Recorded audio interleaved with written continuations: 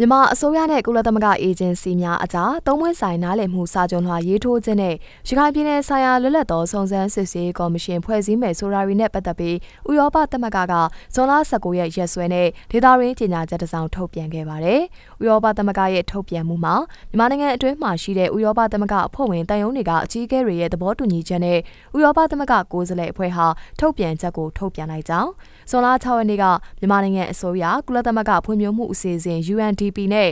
ကုလသမဂ္ဂဒုက္ခသည်များဆိုင်ရာမဟာမင်းကြီးရုံး UNHCR တို့အကြားနားလည်မှုစာချုပ်လွှာရေးထိုးခဲ့တာဟာဘင်္ဂလားဒေ့ရှ်နိုင်ငံမှာခိုလုံနေကြတဲ့ဒုက္ခသည်တွေသူတို့ရဲ့သဘောဆန္ဒအလျောက်ဘေးကင်းလုံခြုံစွာနဲ့နေရက်ကိုပြန်လည်အခြေချနိုင်စေမယ့်အခြေအနေတွေကိုဖန်တီးပေးနိုင်ဖို့အရေးပါပြီးလိုအပ်တဲ့ခြေလှမ်းတစ်ရပ်ပင်ဖြစ်ကြောင်းဖော်ပြထားပါတယ်။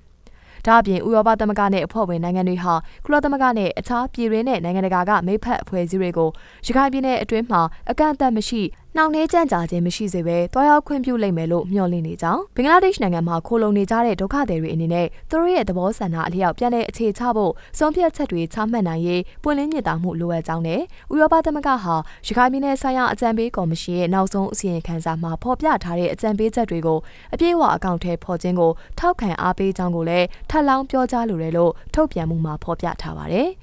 ရခိုင်ပြည်နယ်ကနေနေရဆွန့်ခွာသွားသူတွေကိုပြန်လည်လက်ခံရေးလုပ်ငန်းစဉ်ကိုအထောက်ပံ့ပြုနိုင်ရေးအတွက်မြန်မာအစိုးရနဲ့ကုလသမဂ္ဂအေဂျင်စီများအကြားနားလည်မှုစာချုပ်လွှာကိုဇွန်လ6ရက်နေ့ကနေပြည်တော်မှာရှိတဲ့မြို့သားပြန်လည်တည်မြဲရေးနှင့်ငြိမ်းချမ်းရေးဗဟိုဌာနမှလက်မှတ်ရေးထိုးခဲ့တယ်လို့နိုင်ငံတော်အတိုင်ပင်ခံရုံးဝန်ကြီးဌာနကသတင်းထုတ်ပြန်ခဲ့ပါတယ်။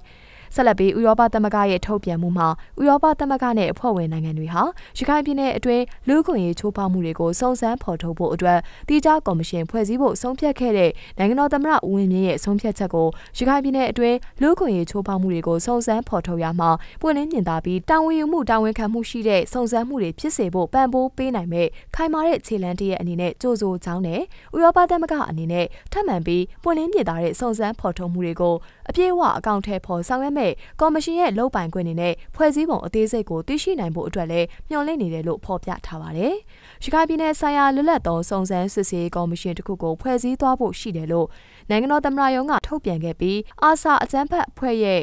အကြမ်းဖက်တိုက်ခိုက်မှုပြီးတဲ့နောက်လူ့ခွင့်ရေးချိုးဖောက်မှုတွေအဲ့ဒါနဲ့ဆက်နွယ်တဲ့ကိစ္စတွေကိုစုံစမ်းစစ်ဆေးမှာဖြစ်ကြောင်းနဲ့ကော်မရှင်မှာနိုင်ငံတကာကပုဂ္ဂိုလ်ကြီးတူအပါအဝင်အဖွဲ့ဝင်3ဦးပါဝင်မှာဖြစ်တယ်လို့သိရပါတယ်